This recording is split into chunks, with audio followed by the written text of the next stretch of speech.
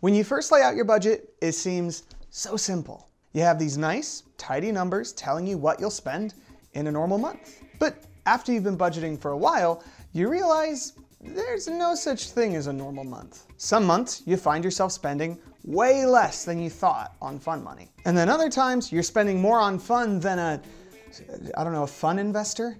That's why we recommend having a flexible budget, one that can change as your priorities change. We think it's so important that we put it right in our 4 rules of budgeting. You make those changes by moving money around. So if an old friend pops into town unexpectedly and wants to visit your old hangout, before you go out that night, you just scoot some money from clothing to dining out.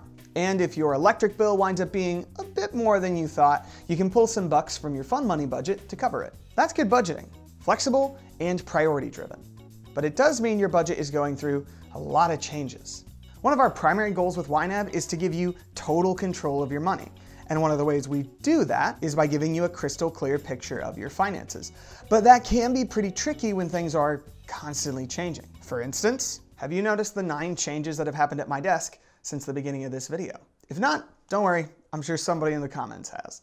When you're constantly making little tweaks, it can be tricky to keep track of them all. And that can leave you with a situation where you're not quite sure how you got here. That's why we've added Money Moves to YNAB, a tool that helps you track money as it moves around your budget.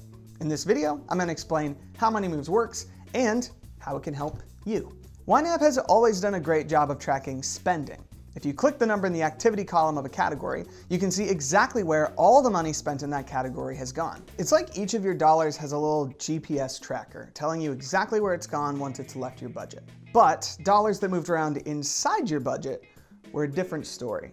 If I moved $10 from my wife's coffee category into my board games category, there was no actual record of that happening, meaning I could launder fun money. Funny laundering. There's nothing funny about it. Money Moves makes sure that little GPS tracker stays clipped onto each one of those dollars so that you can see exactly when and where money has come and gone. If you want a bird's eye view, Recent Moves allows you to see all the times money has moved around in your budget in the last 34 days. So if you're trying to remember why you don't have as much in dining out, you can now see that you moved some of that money over into home repairs 2 weeks ago when you needed to fix the fridge. If you want to zoom in on a single category's movement, you can click the icon next to the budgeted number and see 3 months of Money Moves. So how can Money Moves help you? First, it can clarify quick budgeting. Quick budget is great for convenience, but it also makes it easy to budget an entire paycheck without fully understanding how it was divvied up. Clicking Recent Moves allows you to see exactly how that money was distributed by category. Second, it can help you find trouble spots. Are you constantly moving money into groceries? Well, then you either need to make some conscious decisions about cutting back your grocery spending or just budget more money into that category each month. Has your vacation category become your personal punching bag whenever you overspend? Well, ask yourself why. Maybe your current goal isn't really realistic given your current income and needs. Or maybe it just isn't as big a priority as you thought. Money Moves gives you the information you need to spot those snags in your budget so that you can make a plan that better suits your situation.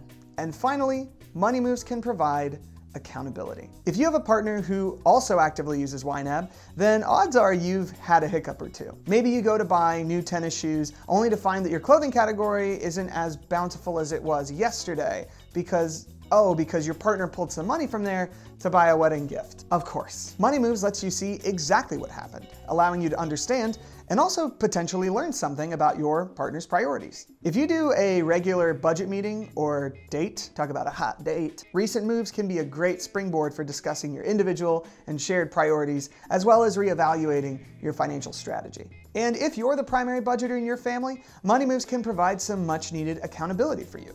Speaking from experience, it's really easy to sneak 10 bucks here and there when you have your hands on the wheel.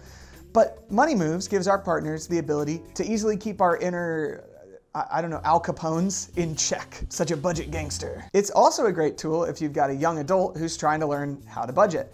Rolling with overspending is an essential money management skill.